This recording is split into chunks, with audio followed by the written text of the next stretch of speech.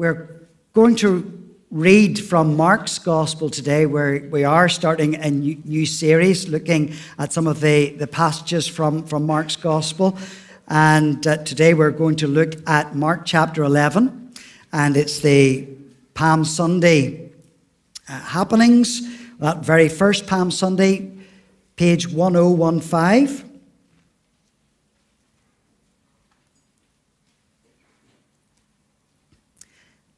And let's hear God's word. As they approached Jerusalem and came to Bethphage and Bethany at the Mount of Olives, Jesus sent two of his disciples, saying to them, "Go to the village ahead of you, and just as you enter it, you will find a colt tied there, which no one has ever ridden. Untie it and bring it here. If anyone asks you, 'Why are you doing this?' say, 'The Lord needs it, and will send it back here shortly.'" They went and found a colt outside in the street, tied at a doorway. As they untied it, some people standing there asked, "What are you doing untying that colt?" They answered as Jesus had told them to, and the people let them go. When they brought the colt to Jesus and threw their cloaks over it, he sat on it. Many people spread their cloaks on the road, while others spread branches they had cut in the fields. Those who went ahead and those who followed shouted, "Hosanna! Blessed is he who comes in the name of the Lord. Blessed is the coming kingdom of our father David. Hosanna in the highest heaven." Jesus entered Jerusalem and went into the temple courts. He looked around at everything, but since it was already late, he went out to Bethany with the 12. And we pray that the Lord would add his blessing upon his truth. Amen. I don't know if many of you have been watching the latest police, not documentary, but crime program. Obviously, I haven't watched it. I think it's called Blue Lights. Is that? There are some people who know what I'm talking about. So if you've been, this is the new Line of Duty thing, and some people think it's wonderful and they've been watching it avidly. I did notice one little detail on the news last week. What they were saying about it is that towards the end of episode 1, there's a mistake. Have you watched it, Tom? Episode 1? Just episode 1 so far. Okay, episode 1. Did you notice at the end of episode 1, someone stops to give someone a lift? An Audi pulls up to offer that lift. And then the next scene, they're in the car. It's now a Skoda. And as the car drives away, it's an Audi again. Rewatch it. Okay? The most famous incident like that as well, there's another one in Tom Cruise's film, Days of Thunder. And again, you can rewatch this one. He has a very unusual injury. Because at one point he's got a red mark on this eye. Then later on in the movie, it's now moved to this side. And then later on in the movie again, it goes back to this eye. So those blooper type things, as they're called, are more common than we would think. And I wonder, looking at the incident, the story of Palm Sunday, that whether the early disciples who were with Jesus, because they had an expectation of how they thought this was all going to transpire for them, that whether they thought they were in the middle of something like that, because the script wasn't being followed in the way that they had the expectation of it being followed. Yet Jesus himself was following it as he understood it to be, because we will know that it had been laid down by way of prophecy from the Old Testament.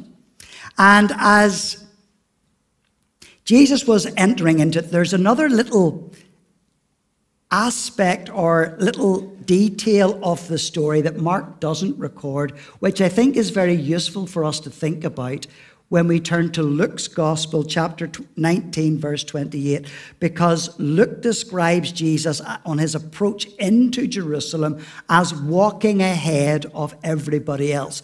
So that Luke has this understanding of Jesus, that he's very purposeful, He knows exactly what he's doing. He's striding ahead. He knows what he wants to do. There's a definite purpose to what he's doing, because that script had been laid down in the Old Testament. And the Old Testament is clearly looking forward to this point where now Jesus is in the midst and in the middle of Jerusalem, because it was predicted that the final moments of what the Messiah was doing, the culmination of the salvation that he would bring, would center on the city of David. So ever since the beginning of Eden, we might say, that this salvation that God was bringing was moving to this definite point.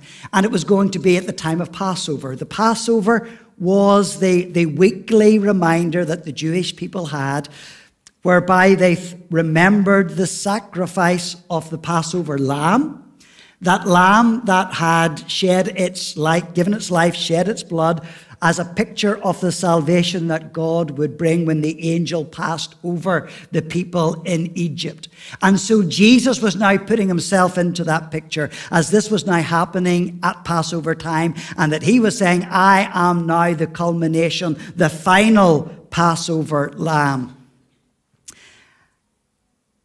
And another Old Testament prophecy looking forward to this, and again, I'm sure you're very familiar with this, is Zechariah chapter 9 and verse 9, written 500 years before the moments that we're now here reading about. And what it says is that, rejoice greatly, daughter Zion, shout, daughter Jerusalem, see, your king comes to you, righteous and victorious, lowly and riding on a donkey, on a colt, the foal of a donkey. So Palm Sunday, it's all about welcoming Jesus. And if, I guess, we understand that, we get what Palm Sunday is really about. So I'm going to look at this passage in Mark's Gospel and maybe think of some relatively simple ways in which we see Jesus being welcomed here in the story that might apply in our lives as well. And maybe the first one is simply that we can welcome Jesus by obeying him. And I see that's what the disciples of Jesus were certainly doing, even though it may have seemed somewhat unusual to them. Read with me in verses 2 and 3 of Mark chapter 11. The instructions that Jesus gave. Go to the village ahead of you, and just as you enter it, you will find a colt tied there, which no one has ever ridden. Untie it and bring it here. If anyone asks you, why are you doing this? Say, the Lord needs it, and we'll send it back here shortly. And then verses 4 to 6 describe what actually happened. It says they went and they found a colt outside in the street, tied at a doorway. And as they untied it, some people standing there asked, what are you doing untying that colt? And they answered as Jesus had told them to, and the people let them go. So Jesus actually spells out exactly what was going to happen, and it happened just exactly as Jesus had said, which was, of course, quite remarkable, quite astounding. I'm sure the disciples were taken aback at that. But let's try and understand, in a way, if you had been in there in those moments, what this was actually like. To try and think that a donkey may not seem terribly significant to us. Back in the day, it would have been reasonably expensive. So you're thinking, let's imagine a nice, shiny, red convertible Porsche sitting outside someone's house. Someone comes up, jumps into the front seat, it's about to take it away. Someone steps outside, hey guys, what are you doing? And then all you have to say is, the Lord needs it. Oh, that's all right, just go on ahead. Now, that's the sort of significance of what's actually happening here, maybe in our terms. Now, donkeys are nice, but what we need to see that what a donkey is, even back then, is that a donkey is not a war horse. A donkey is not coming with a chariot fit for a soldier behind. It's a simple, plain donkey. And the reason that that is significant is, of course, the people of Israel would have been looking forward in what the Messiah was going to do is that the Messiah was going to come and vanquish the enemy. So they were expecting a soldier, they were expecting a leader, they were expecting someone who would come and deliver them. So not so much a donkey or not so much just a simple animal like this, but they were expecting a soldier who would lead them out, fit of a war horse, more so. So in our context, we're thinking that what Jesus is getting in is like a bright red convertible Porsche. It's not an Apache helicopter. So that's the understanding with which we come to this. So they're looking for deliverance, they're looking for salvation, and the one that they have is Jesus, and he comes on a donkey. So whatever these disciples were thinking, astounded as they might be that it was actually transpiring in the way that Jesus had spoken, it was still a bit of a disappointment, but still they obeyed exactly as Jesus said. They did what Jesus told them to do. And that thought always challenges me. I'm sure it challenges you. And that one simple way that we can welcome Jesus is by obeying him. Whenever we read the Bible, whenever we understand what it is that God is saying to us, that the first thing that we do is that we should respond to that, even when it may be difficult, even when it may be challenging, even when it may cause a bit of upset in our own lives and our own experience, that actually we should obey that even when it is costly. And so one of the ways in which we can obey, we can welcome Jesus is by obeying him.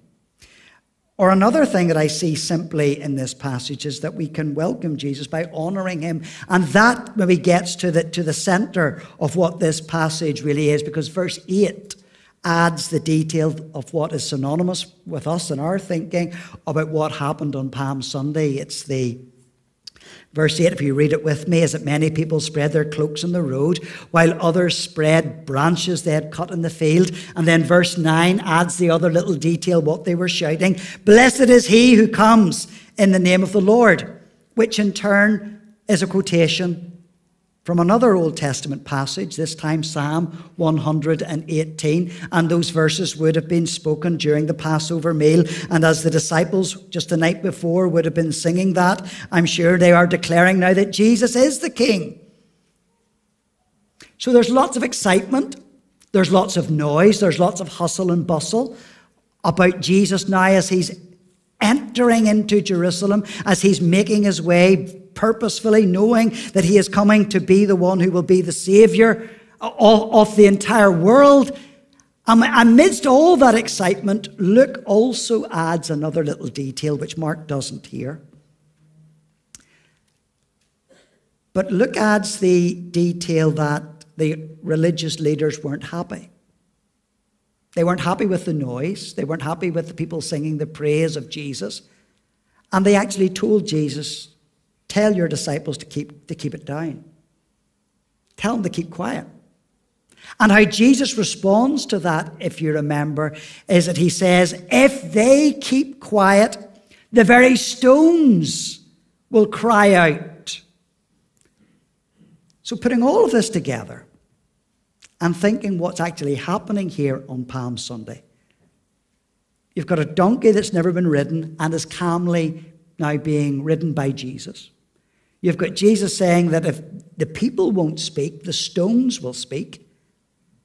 It's not normal stuff. And that Jesus is declaring that he is the King, the one who has come to do something quite remarkable. And the way in which the people now honor Jesus is the way in which they're welcoming Jesus. They are honoring him and giving him the place that he truly deserves. And again, that might challenge us. What estimate do you actually make of Jesus today? Because the nature of that estimate will be the answer to whether or not you are really honoring Jesus. What do you think of Jesus? And so in that sense, have you welcomed him?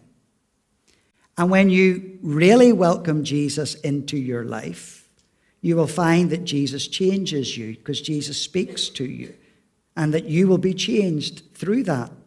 And if you have understood that, you will know why other believers, other Christians, know that Jesus is someone who is really different and is really significant and is really special.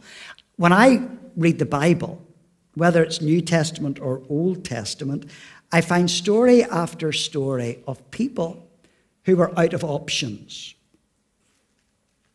People who weren't necessarily looking for religion. They weren't looking for any more rules to follow. But what they did want was that they wanted to find an individual.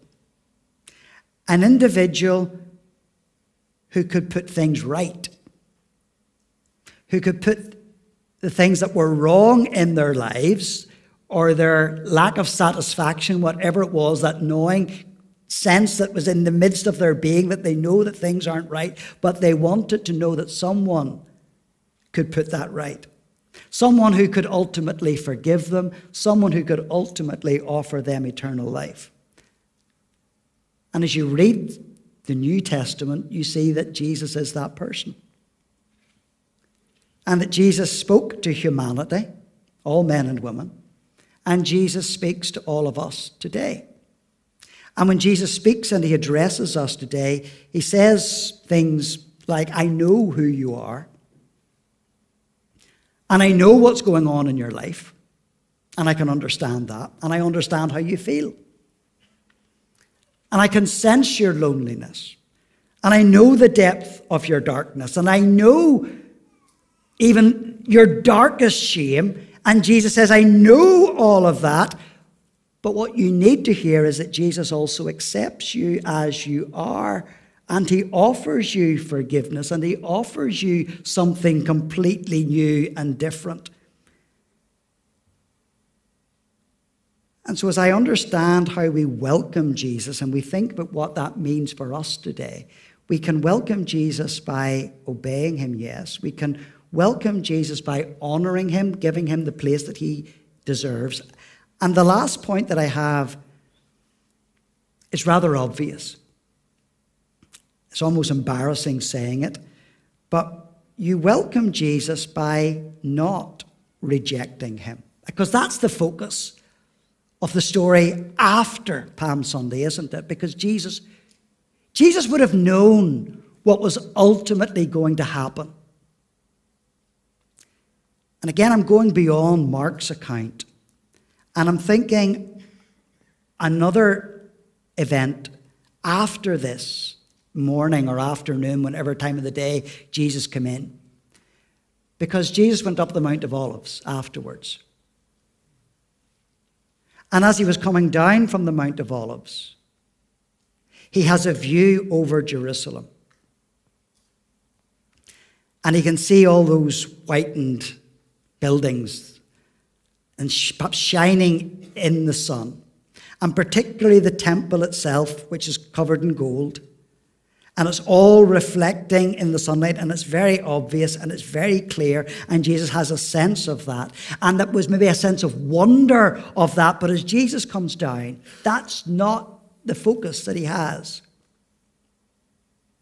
Because if you remember the account in Luke's Gospel, Luke chapter 19, verse 41, it says, as he approached the city, he wept over it.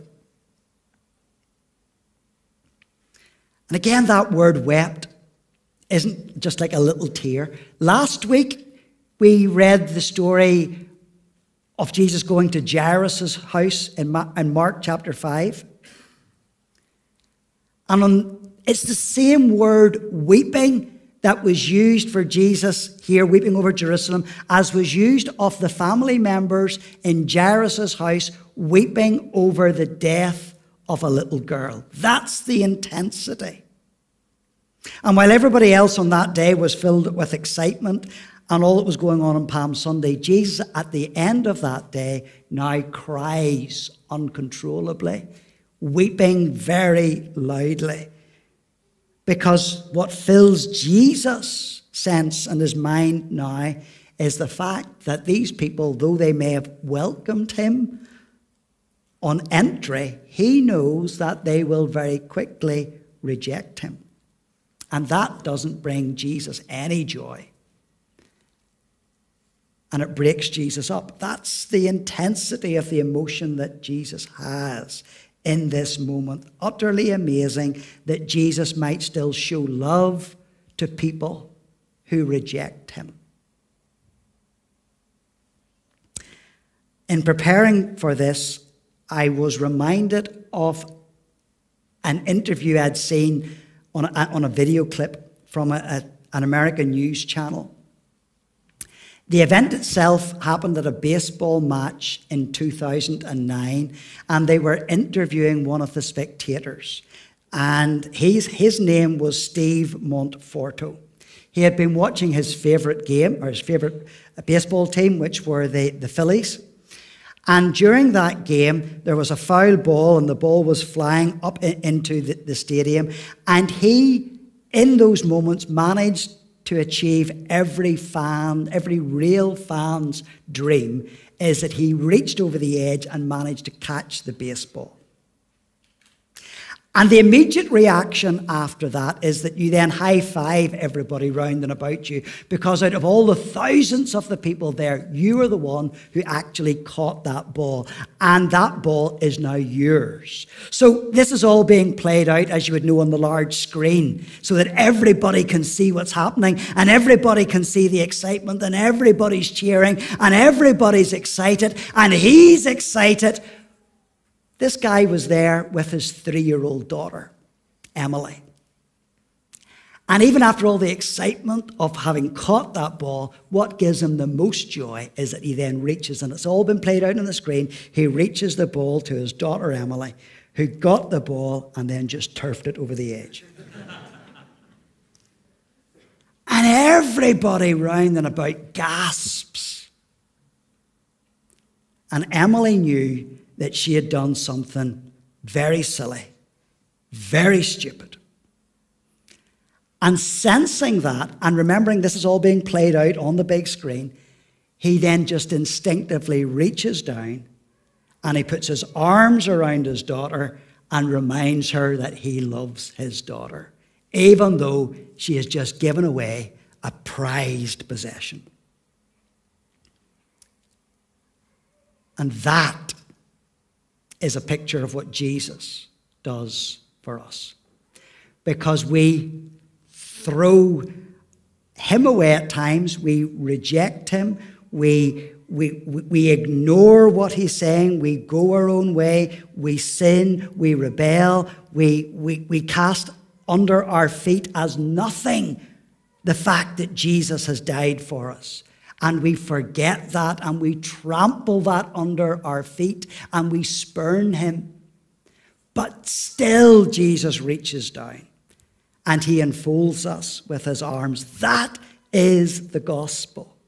And that is what Jesus has done for us. And if we are trying to understand what Palm Sunday is about, it is about welcoming Jesus. And it's about understanding that, yes, Lord Jesus, I have done the wrong thing. I have gone my own way. And perhaps you will recognize that today, that's you. I've done that. That's in your mind, so much so that you begin to even wonder, will Jesus really still forgive me and offer me his love? But he does, because he's the Saviour of the world who reaches out to us and offers us that start again. That's what Palm Sunday is about, and that's how we welcome Jesus. Let's pray.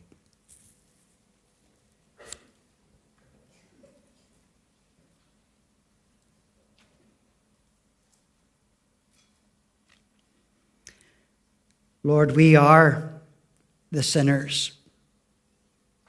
We are the rebellious ones who go our own way, do our own thing. Lord, meet us afresh. Come face to face with us in this place today.